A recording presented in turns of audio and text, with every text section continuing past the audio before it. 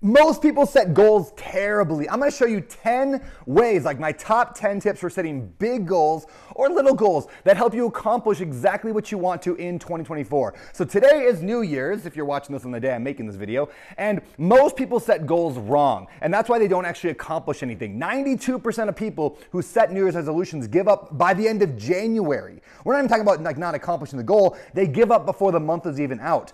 So I'm going to lay out my top 10 tips in reverse order, 10, 9, 8, 7, 6, 5, 4, 3, 2, 1, for how to set goals today that are going to 10x your year. Now, who am I? My name is Brian Turner. I'm a real estate investor, 10,000 plus rental units, almost $1 billion in real estate bought. I'm a husband of one, a father of two. And I'm a serial goal setter. Every single year, I am obsessed about January goal setting. Now, I don't actually love annual goals, and that's one of my tips I'm going to give you later. But I do it every single year for a very important reason I'll get to. Now, this goal setting process has not only helped me get those 10,000 units and $1 billion of real estate, it's improved my marriage, improved my health, improved my speaking ability. It's helped in almost every single area of life. And so I'm excited to share with you today what to do in my top 10 tips. That said, if you like this video, don't forget to click the little like button and let me know that you think it's valuable. Okay, I think we're ready to get into this. Now, I've been teaching goal setting for the last, teaching it for about 5 years. Every year I do a big goal setting retreat. The first year, I just grabbed a bunch of my friends and we rented a suite in Vegas and 30 of us just set goals. The next year I did it for another group of people. Then I did it from some of my top investors at Open Door Capital.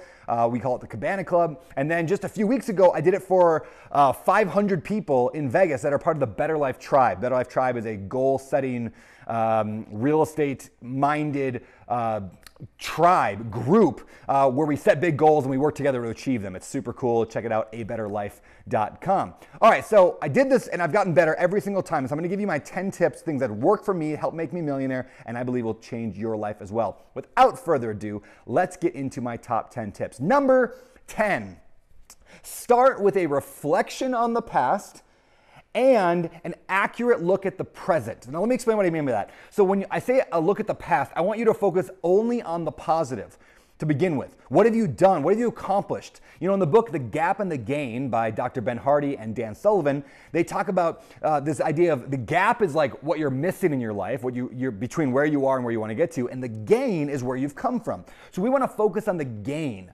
Where have you come from? So do a practice they call in the book like the 10-3-1. What have you accomplished over the last 10 years?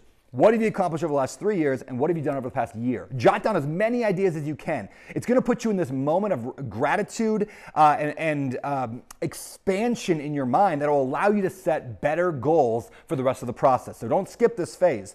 That's, again, tip number 10 is to focus on the past to begin with and the present. And when I say the present, you know, in the Better Life Tribe, we do a practice called the Better Life Wheel. So what this is, imagine a pie that has 10 slices, right? Circle 10 slices in this pie, and every slice is an aspect of your life. So it could be something like your spiritual life, your parenting life, your, I call it growth and education, like are you learning? There's your wealth. There's your job or business. Then there's your fitness, your health and fitness. So we got these 10 categories, right? And we want to rate each one on a scale of 1 to 10. Where are you in relation to what you could be? Not in relation to that guy over there, that lady over there, but where are you compared to where you could be, where you want to be on a scale of 1 to 10? And I like this, on that circle, on that pie, I start in the middle and I shade outward 1 through 10. 10 would be shaded the whole way in, that whole pie slice. And a 1 would be not even shaded hardly at all. And so at the end of this little practice, this Better Life Wheel, we get an accurate look at your life and where you're strong and where you're weakest. In other words, where's your wheel flat? Where do you need to apply some extra focus in the coming year? So I recommend starting with that idea of the Better Life Wheel. Again, we will be doing that together, doing some goal setting with the Better Life Tribe and anybody else, guests who want to come on Thursday, January 4th, 2024. We're doing an actual live 3-hour goal setting practice. We're going to be doing everything we're talking about today, plus a lot more. And guess what? It's all for charity. We're raising a bunch of money for charity for the fight against human trafficking. It's $25 to attend. Just go to the link in my bio, or if you're watching this on Instagram, you can just DM or comment the word 2024 goal. One word, 2024 goal. 2024 goal. One word, no spaces. You can DM it or comment, and I will send you a link. Otherwise, just go to the link in my bio. TikTok, Instagram, YouTube, whatever. All right, we got to move on to tip number 9. Tip number 9, don't set too many goals. Most people make this mistake of setting 5, 10, 20 goals for their future, and when all things matter equally, nothing matters. And so what I recommend and what most experts recommend, science, psychology, like they've done this study that less is better. So I recommend a max of 3 goals. That's it. I know you might be thinking, I want to improve all areas of my life and I got this and that. That's great. And we can categorize things that you want to do. I like to call them ambitions. Jot them down, write them down somewhere if you want to. You're not going to forget about them. Those are ambitions. But what are the 3 goals? The things that you have to do. That if you just did these 3 things, you would have a win, a full year. 2024 would be amazing. Now, you still might be saying, well, I got a lot of things I want to work on, Brandon. I mean, I want to lose weight, and I want to go to the gym more often, and I also want to go on more dates with my spouse, and I want to, buy a couple cash flow and rental properties. All that's fine. What I want to recommend is to put them into categories. What I call there's goals, and then there's habits, and then there's constraints. So a habit and constraint is similar. That's something you're going to track regularly, and we'll get to that maybe later. You're going to track habits and constraints. So maybe going to the gym 3 times a week is a habit that I'm going to track. It's not a goal. I'm not going to elevate it to the level of goal. I'm only going to elevate 3 things. And personally, what I always like to choose is 1 goal for my 3 categories I most want to focus on. We just talked about the wheel, that Better Life wheel. So what 3 categories do I most want to focus on? That's when I want to set 1 goal for each of them.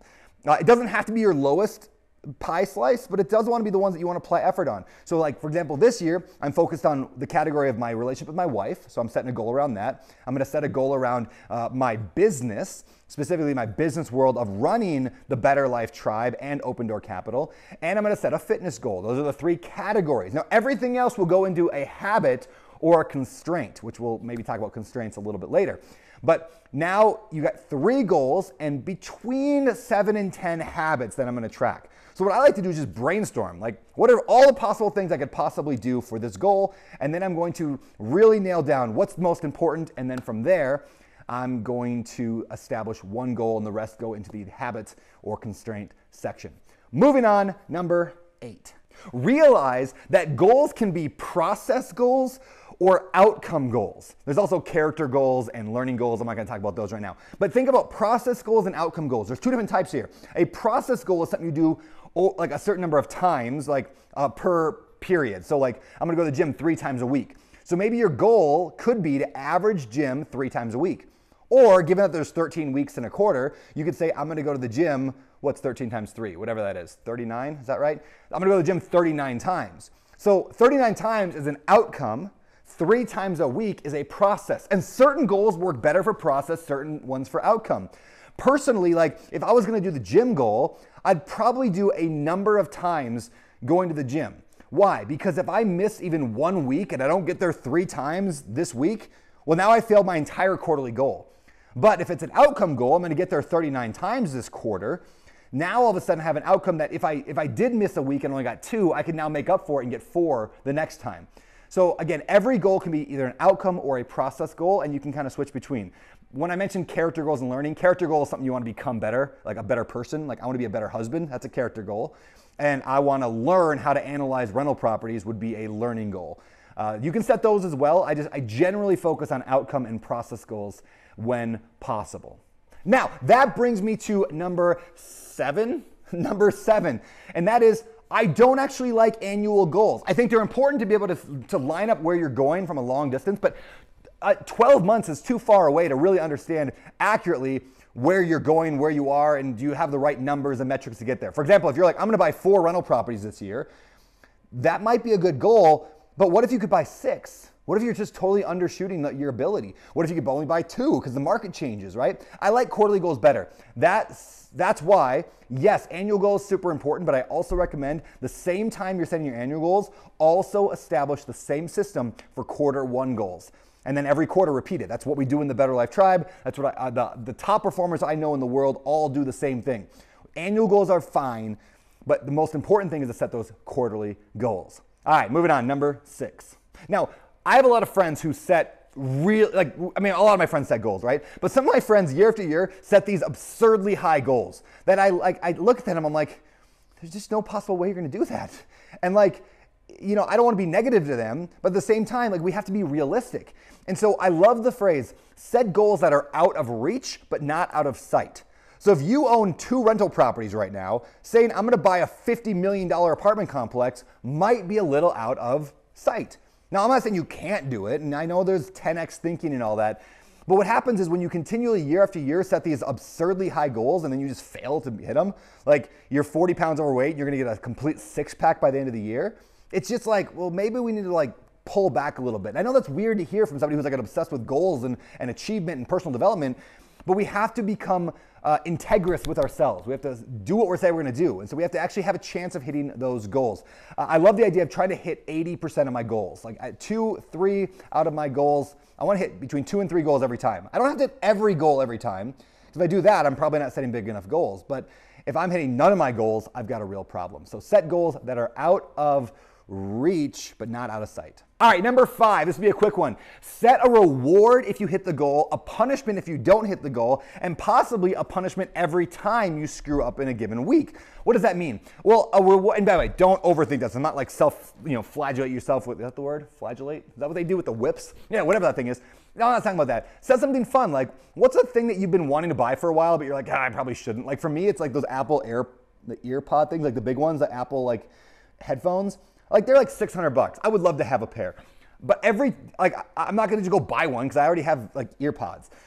But I set that as a reward. If I get it, great, I'll go buy that for myself. In fact, last quarter I had a big goal and I said I'm gonna buy myself a cold plunge if I hit the goal. I hit the goal, bought a cold plunge.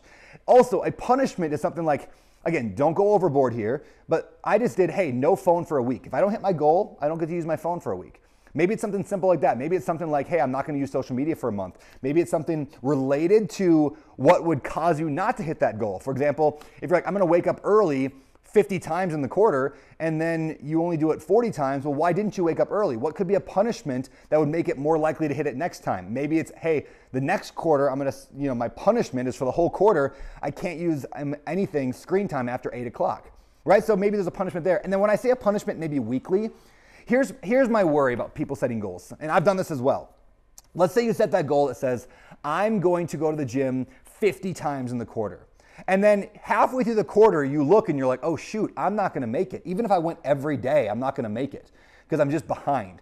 So then you just give up and you just go back to life. Instead, I like to think about it this way. With those type of goals, what if every time I messed up and I didn't hit my weekly number, I just had a punishment of some kind. And maybe it's a silly thing. Maybe it's like I'm gonna donate $50 to the opposite political party that I believe in. It's just something that hurts just a little bit so that every week I'm reset with, okay, I'm gonna get back on track this time. So it doesn't have to be I hit the goal, didn't hit the goal. It could also just be if I don't hit the goal in a given week, I'm going to do X, Y, or Z. Tip number 4. You've heard this before, the idea of SMART goals. I want to add on 2 more letters on there, smarter goals. I'm not going to spend a lot of time on this, but let me just read what they are. Smarter goals stands for set a goal that is specific. Like, did you actually do it? Did I not just lose weight, but did I lose 20 pounds? Measurable. Again, can you measure it? Can you prove you did it or didn't do it? 20 pounds is measurable. SMA. A is attainable. Is it actually realistically? Can you do it? SMAR. Smart. R stands for relevant. Is it related to your actual life that you want to accomplish, like your vision for your life? It's one thing we do in the Better Life Tribe is we talk a lot about your future you, your 5-year future you. So does it line up with that? SMART. T stands for time bound. Is it very clearly this has to be done by this date, end of year, end of quarter, whatever. And then ER, exciting and risky. Exciting, does it actually fire you up and make you want to do it? And R, risky, meaning is there a chance you won't get it? Doesn't mean risky, hey, you're gonna do a gamble. It just means hey, if it's guaranteed, that's not really a good goal. If you're already going to the gym 50 times a quarter and you set a goal to go to the gym 50 times this quarter, maybe just move the goal thing to a habit that you're tracking, not a goal, because it's not very risky. You're gonna do it anyway. All right, tip number 3, don't tell everybody about your goals. I know a lot of people want to go post on Instagram or Facebook, here's my goals, here's what I'm going to accomplish. But studies show that when you do that, you get this little dopamine hit because everyone's like, yeah, you got this, you can do it. And it lowers the chance of you actually accomplishing the goal. When you get public praise for announcing your goal, the chance of accomplishing the goal actually goes down. But when you tell a select few people who are going to hold you accountable, the chance of your goal goes dramatically up. That's why in the Better Life Tribe, we've got a lot of pods. We've got hundreds of pods. People get together every single week to talk about their goal with 5, 6, 7 other people. Very important that you get a group of people around you who can hold you accountable to the goal, but again, don't publicly blast it. Number 2, actually set aside the time to do this right. What I mean by that is like, don't just be like, hey, I'll just do goals over dinner, or hey, I'm watching the game right now, I guess I'll set goals right now while watching the game. Or hey, I got 20 minutes to kill between these 2 activities, let me do it right now. Listen, true goal setting takes several hours. In fact, usually we spend 2 days on it in the Better Life Tribe. We spend 2 full days to really do it right. Now, the goal setting retreat I'm hosting on Thursday is a 3-hour class, and we're gonna go really rapidly through it. I would say minimum spend 3 hours. Now you might be thinking like, what? Why would I spend 3 hours? Because it's your life. It's important. If where you wanna head is important, spend the time to really go through the process correctly. And again, if you wanna do it with us, just go to the link in my bio. I'd love to have you join us on that goal setting retreat. And that leads us to tip number 1. Set goals with your romantic partner, your spouse, your husband, your wife. If you don't have one, boyfriend, girlfriend. If you don't have that, set it with your mom or with your business partner. But setting goals together with a spouse or with your loved one is I believe, the number 1 most important way to grow together, to strengthen your relationship. It's got to be at least top 3 of best ways to grow as a couple. It doesn't matter if they're into the same things you are. Like, it doesn't matter if their goals are they want to build a $1 billion empire or they want to drink more water. It doesn't matter. But just sitting down together and going through this process and asking each other questions and helping each other through it changes the game. It's going to improve your marriage and dramatically improve the chance that you actually accomplish your goal. Now, if you watch all the way through this video, I hope you like it. Click that heart button, comment below, and let me know if you're coming to the goal setting retreat. I'd love to have you there. And lastly, remember, you are the driver of your life. So get in the front seat and drive it to where you want in 2024. Let's go.